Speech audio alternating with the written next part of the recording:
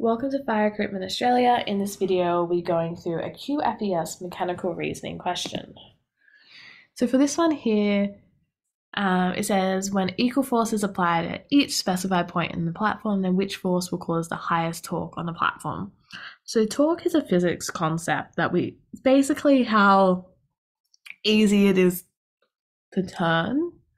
So the higher the torque, the easier it is to turn. So this diagram here is like a seesaw. So this is like the pivot point or the balance here. And then this is your beam across the top. And we just think about it like a seesaw. Where would you need to sit on it for it to be the easiest to turn?